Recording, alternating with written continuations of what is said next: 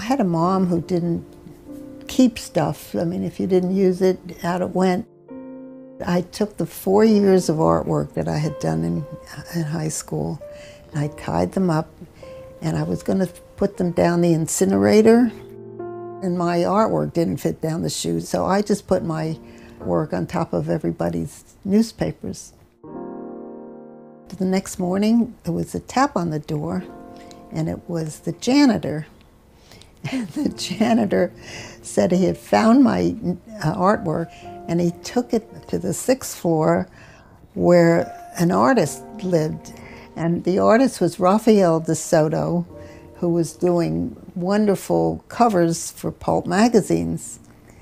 And the janitor said that he would like to meet me. He thought I had some talent.